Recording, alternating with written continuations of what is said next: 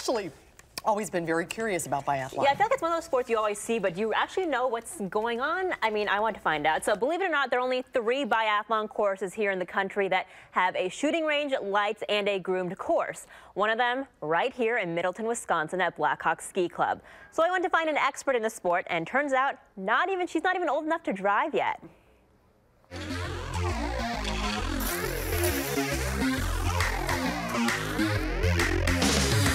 Being a biathlete doesn't mean you have to be good at one thing, but technically 2 skills. Very hard to get good at both the cross-country skiing and the shooting. Most of them will be in their mid-20s to young 30s.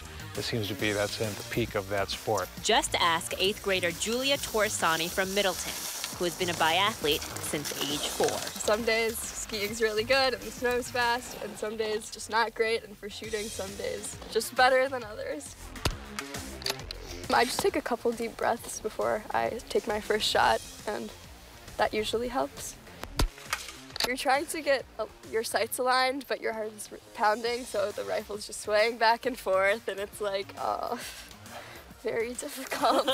And it's all about timing. Somebody's taking 25 seconds per shot and somebody's taking 40 seconds per shot. There's a minute difference there if you're shooting 4 times at 15 seconds. So it's very, very, very hard just to do all of that at once. If you don't hit every single one... Every time you miss a target, you have to ski 150 meters penalty lap. So if you miss 4 penalty laps, you're skiing, what, another 600 meters. You always come into the target thinking, I am going to hit every target.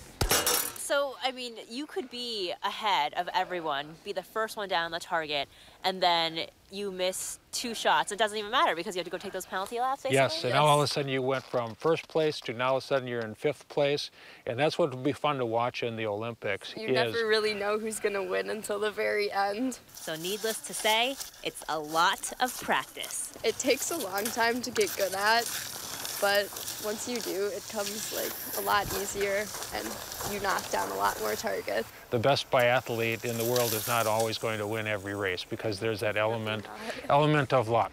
Madison native Joanne Reed is a member of Team USA in Pyeongchang and inspiring the future of American biathletes. I think I would like to be like her in a way, where how she's like progressed so much just over a short period of time even. She went from like not participating in biathlon at all and to going to the Olympics, and I think that's really cool, and I'd like to do that too.